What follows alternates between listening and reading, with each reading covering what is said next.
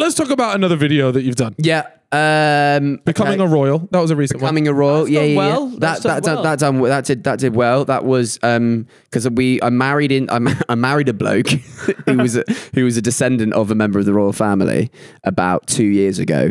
I had to wait a year before I could get divorced from him because Seriously? Yeah, because in heterosexual relationships you can get an annulment, which basically means marriage didn't happen, scrub it. But for some reason, in homosexual relationships and homosexual marriages, you can't get an annulment. So you have to wait a year for you to get a divorce.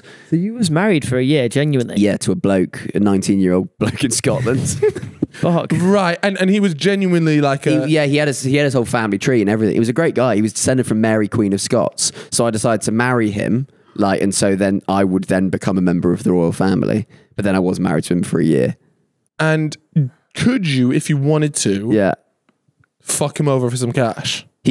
Yeah, I probably could have done, but it was for a vid. I mean, to be fair, he signed that divorce certificate pretty pronto. He probably could have then, come for that big YouTube cash. Yeah. Yeah.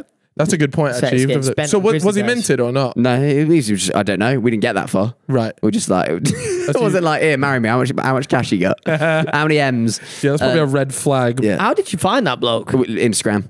Right. Just a shout Just that out. old classic. Just like, is anyone, and obviously it's my audience, is like, is anyone here related to the members of the royal family? And he was like, yeah, I've got the proof. That's class. He came with the receipts. So I got married to him.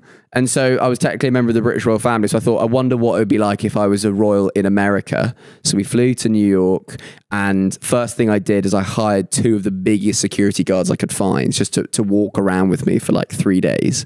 So I was with them and we went to Times Square and got a few mates of mine who have like cameras and flashing cameras to like rush me, start shouting my name. And then everybody just wanted a piece of the Earl of Luton, which was me. I was just giving handshakes. There were people from Uzbekistan saying that how much they love the country, asking questions about the Queen. So we did that and I thought, okay, right, that worked. So I then thought, let me go to some of the really bougie spots in New York. So we went to this like private shopping, like really, really bougie department store, like proper high end on Fifth Avenue. I cannot name them for a reason. Really? So, yeah. So they didn't feature in the video? They do feature in the video, but I had to speak to my lawyers a lot about what I could put in. So we turn up and the idea was that my friend who is American, Molly, who produces for Zach Alsop, she was going to go in and say to them that she's got a client who's the Earl of Luton who's about to turn up in 5 minutes, and is there anything that they can do to accommodate me? They sit her down. They're like, when's he coming? She's like, she's coming in 5 minutes. And they like freak out. They get like, right, close the floor. So they closed an entire floor of this department store. Oh my God. Got me a private floor. They got me my own dressing room. So I turn up and Molly comes out and goes, you've got to really sell this, because they have gone like above and beyond. So we're in this lift, 2 massive security guards, the doors open. They're like there waiting. They shake hands. Good to see you, Earl of Luton. Good to see you, sir. Good to see you. And I'm like, right, I've got to sell this. So I am so posh. I'm like, well, lovely to see you. Mummy would be very, very proud. Like, I'm just doing some little bit of private shopping here, if that's okay. And they are like loving it. So they then take me round the shop floor, right? And they've given me this private dresser. And everything on this floor is like, every item is over $400-$500 each. Yeah. T-shirt $500, just standard. And so the plan was to have a walk around and then just experience it and then say I wasn't going to buy anything. But the amount of like stops they were pulling out for me, they were getting me champagne, they were getting me free drinks, like the whole works. So I'm going around. So I thought, right, what I'll do is I'll buy some stuff, I'll keep the receipt and come back 2 days later. So how much did you spend in there? So I walked around, I spent $2,500 on 4 items of clothing, right? Yeah. Hideous stuff, right? I leave, I'm like, right, okay, I've got the stuff, I've got the receipt, I'll go back a few days later. As soon as we leave, I get a message on Instagram from one of the women who worked on the shop floor being like, I knew it was you. You're not allowed to post that. We'll sue you. Like, this is fraud. You impersonated somebody else. And I was like, shit, what do I do? What do I do? So I called up my lawyer, and I was like, what do I do? He was like, well, yeah, you have impersonated to be somebody else. But that person isn't real. That person's not real. It's a fictional person. So that's what I was arguing. He was like, look, you'll be absolutely fine if you don't return the clothes. So I was like, no. So I had to take the hit and had to keep these clothes that were $2,500. And because I'd basically been going around playing a game, seeing whether this personal dresser would say I would look good in anything. So I was pointing out the most hideous stuff, being like, oh, I think I quite like that. She'd be like, yeah, you'd look amazing in that. And so I then just to make sure I didn't get in any trouble, I had to keep these 4 items of clothing that were hideous, but I thought I'd rather that than get in loads of trouble. So then I blurred all faces, changed voices, didn't include the name, can't say the name of any of that stuff.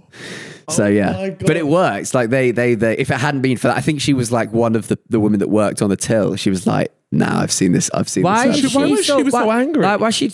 Yeah, like you don't. It's not like you're in charge. Like, why are you so? Well, I guess I'd like wasted their time, but I guess I hadn't. I'd spent $2,500. You haven't really wasted. If she's on the tools, her time ain't been wasted. She's getting paid. Yeah. I think but in America, it's just a bit different, though, isn't it? She wants to die for that department store. that department store is everything. That was pretty sketchy. That is sick, though. And because especially I was like in another country, I was like, I might be in a bit of trouble here.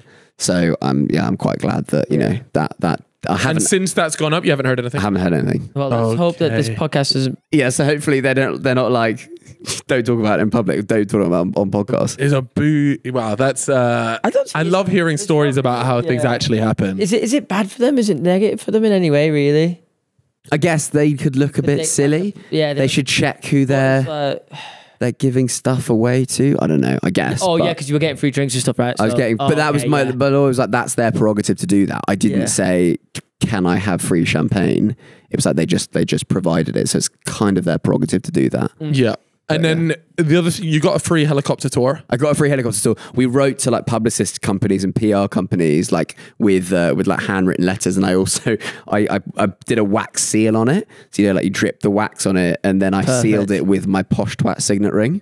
So I then like stamped it, sent them loads of things, basically like the Earl of Luton's in New York. He'd love some experiences to further ties between the two countries, and then we got a call from them being like, oh yeah, you would like to give you a helicopter trip around New York. So I got a helicopter trip, and the guy and the pilot like kept on being like, it's so lovely to have you, Your Majesty, it's great to see you. Wow, this is unbelievable.